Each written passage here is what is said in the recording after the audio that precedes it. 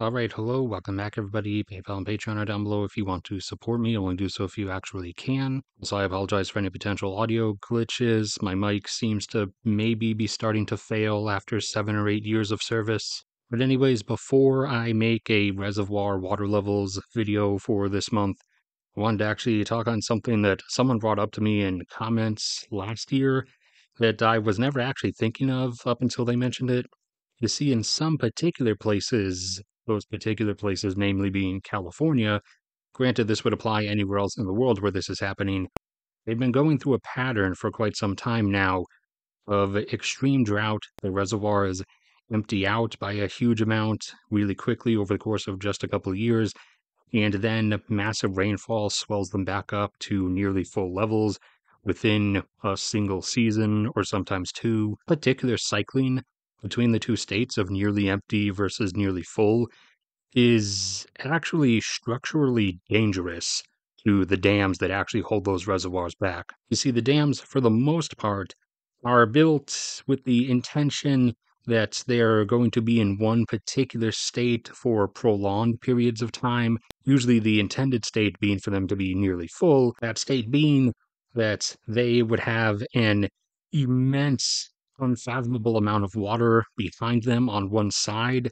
And you can go ahead and look up the weight of water for yourself per cubic meter, and then look at any of these enormous reservoirs and do some basic math and look at that amount of weight that is there. They're intended to be usually nearly full and have this immense, unfathomable amount of water volume and weight behind them on one side, and then nothing on the other. That's sort of the difference in applied force that they are designed for. So when you start doing this rapid on and off cycling between empty and full, constantly throwing the structure back and forth between its original state of next to no pressure on one side and an enormous amount of pressure from the water on the other side into a state of next to no pressure on one side and then also next to no pressure and no moisture on the other side.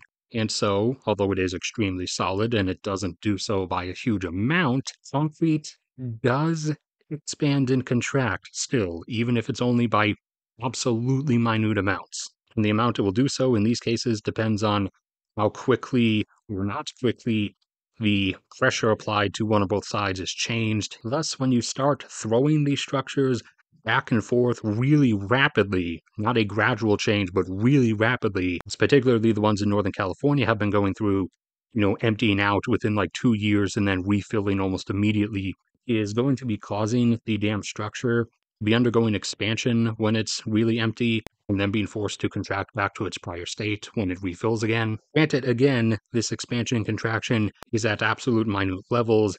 However, they're not supposed to be going through that.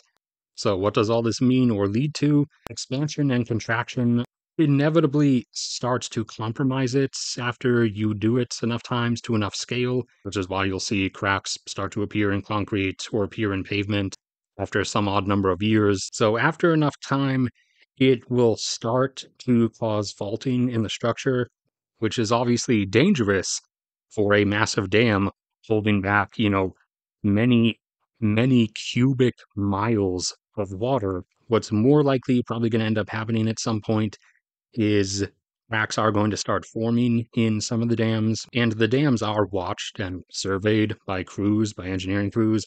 And when cracks are spotted in the structure, then that has to, be repaired. Work has to be done.